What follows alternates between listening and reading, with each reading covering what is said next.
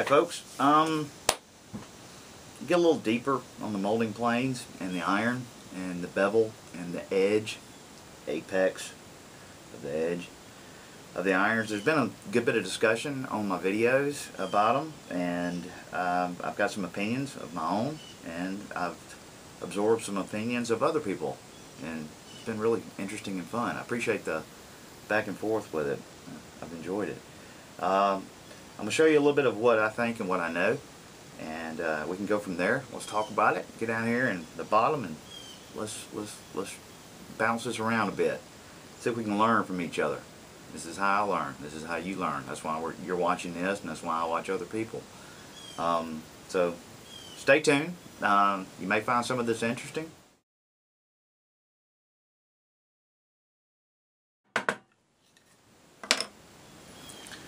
First thing I'd like you to notice is they're beveled down. Beveled down planes, regardless to where the bevel is on this axis,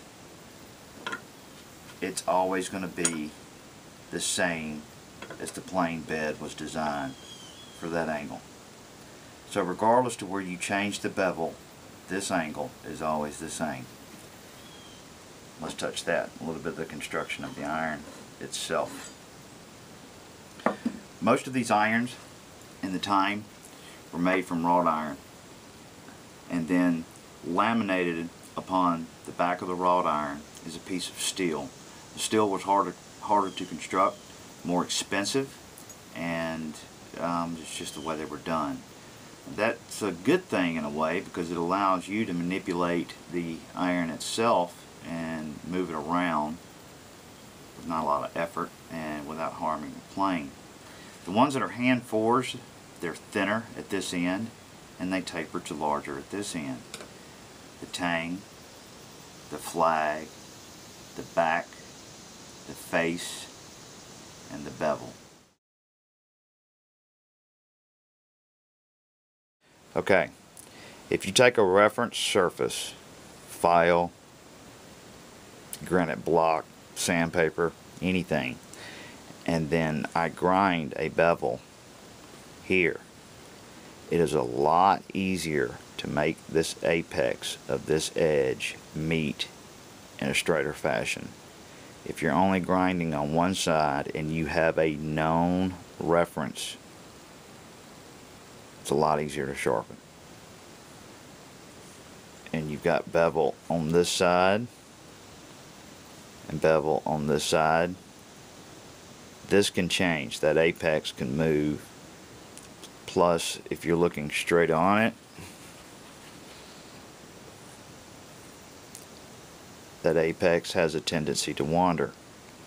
So it may be sharper here and duller here. But if you're doing a chisel edge, this is your known reference edge, and this is all bevel looking straight on it. This known reference is a straight line. So if it's dull here, it's dull here, it's dull here. Vice versa, it's sharp all the way across. When you get these irons and you start out, a lot of times when you find them, they're pitted and rusted on the back. So if we get this surface cleaned up and flat, you never touch it again. The only time you touch it is when you resharpen and you get a little bit of a burr. You'll feather that burr off and you'll retain your edge again.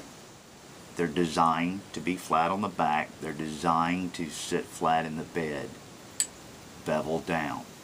If you change this angle by putting a bevel on it, you're literally manipulating the designed angle of the bed, and you're changing the way it cuts.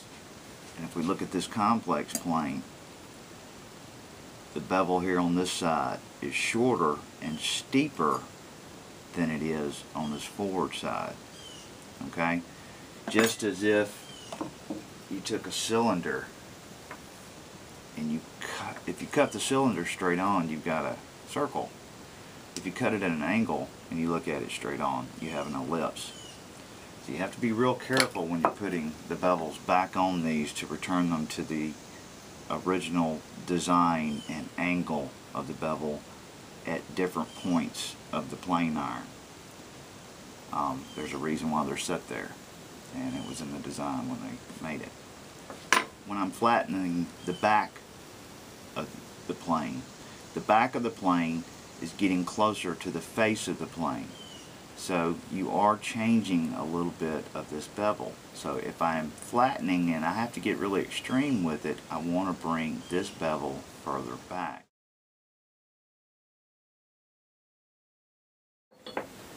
First thing I do is I straighten the iron, and this one's in bad shape. It's really easy. Get it straight and square on all four planes, and lightly tap it on an anvil, piece of metal, or reference surface. Then I flatten the back, removing the pits because they're all pitted and rusted. Hopefully not too bad.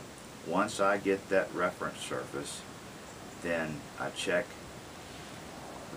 the iron to the body of the plane, and I regrind as needed, readjust the bevel. I use many methods. I have Tormek, Work Sharp, grinders, discs, files, and when it gets to getting it in close, I use sandpaper wrapped on sticks. I leave the edges rounded and pointed so I can get in nooks and crannies and do as needed. I have diamond plates. I've got water stones. Any method you choose. They're all good. Whatever you find easy for you. But there again, my school of thought is to get that reference surface on the back.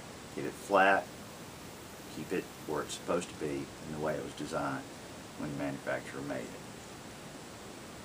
My humble opinion, all comments are welcome.